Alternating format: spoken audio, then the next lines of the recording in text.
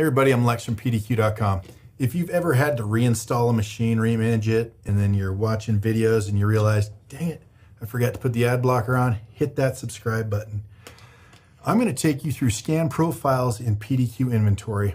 Just what to expect, kind of how they work. So to see the scan profiles you have, you go to Options, Scan Profiles right there at the top. Here they are. Here is all the defaults that come with PDQ Inventory. Now you will notice there is only one of these scanners that is actually scheduled to run, and that's the standard scan profile right here. It runs when the scan age is 7 days or older. I'm going to double click on that. And if you take a look at the details, this is the big one that gets all that information, hardware information, software information, AD information, all of that for the machines that actually are registered in inventory. Now, triggers, this trigger runs a scanner when the scan age is 7 days or older. I like this instead of like, okay, we run it once a week on Sunday, but what if my machine's turned off on Sunday, right? So the nice thing about this is, let's say, I get scanned on Monday, I go on vacation, and my machine doesn't get turned on until I get back on Thursday, 2 weeks later.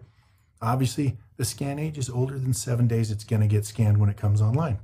When inventory notices it comes online, it'll grab it. So, and then the other thing you can do is target each of your scanners to a collection. So, let me just give you an example. Let's say I wanted to run this standard scan more frequently on the accounting machines. So I'm going to duplicate that scanner. We're going to go in and modify it. We'll call it the standard accounting because, accounts always load stuff, right? Maybe.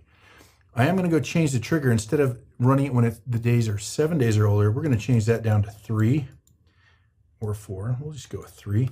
And then I'm going to target that to run on specific machines in inventory. So I hit link to collections.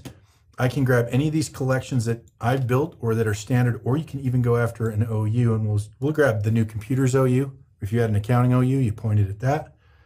We'll give that an OK. We'll save that. And now this standard accounting group is going to run against just those. In this case, there was only 2 machines in that group every 3 days. So that's how you do it. There are more videos on how to build scanners. This is just your basic introduction to scan profiles on PDQ Inventory. Hey, thanks for watching. I'm Lex from pdq.com.